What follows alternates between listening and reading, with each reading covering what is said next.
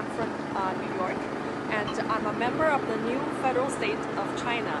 And we are a group of volunteers sponsored by the Rule of Law Foundation to come to this border to rescue people from Ukraine. And over the last 2 weeks, we have successfully rescued more than 100 Chinese people, like Chinese students and Chinese people working in Ukraine, and more than 350 Ukrainians, Americans, and people of all nationalities.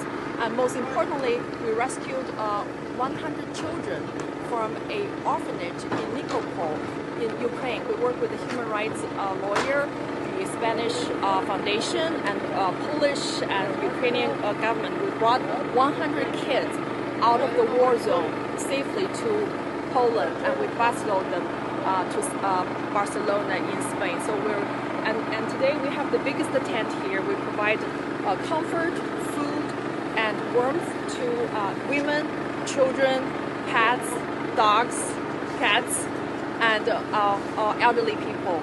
I mean, this is a humanitarian crisis. Women, children, and pets, they're at no fault. They did nothing wrong to cause this. And we need to come out to help them and help them find a safe place. You rescue not only people from China, Ukraine and China, no?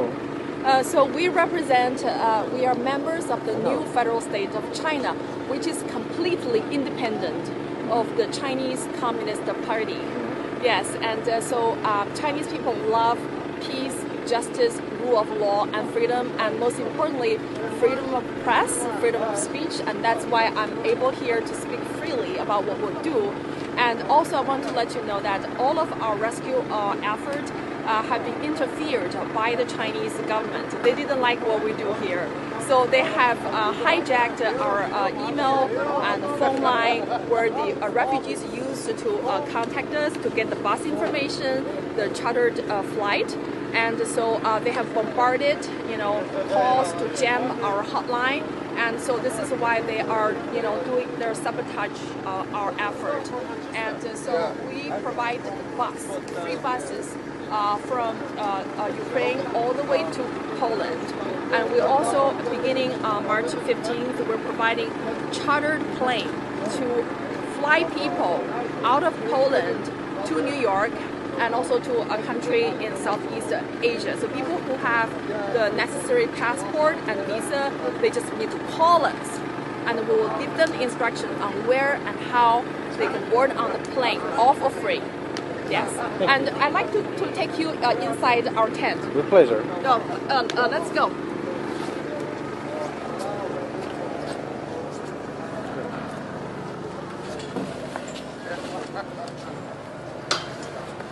So yeah, we provide this. Look at this. This is nice, warm, and look at me, doggy. Hello. And people, they can enjoy the comfort, and we have food, snack, food, and they can stay there for overnight because it's very cold at night. And so this is why. Look at this dog. Yes, the dog. And look at that one. Hello everyone. Yes. So we have a lot of women and children, and they can sit around this nice and warm flame and listen to the music and play some game. So hopefully our environment will help people to forget about the war and the suffering. And so take a look at the supply we gave to them, and we also give them the blanket. Everybody get a free blanket, and this is the chair. So this is the free, yeah. And then if they want to have some soup, noodle, everything. And then we also have this. We also have the.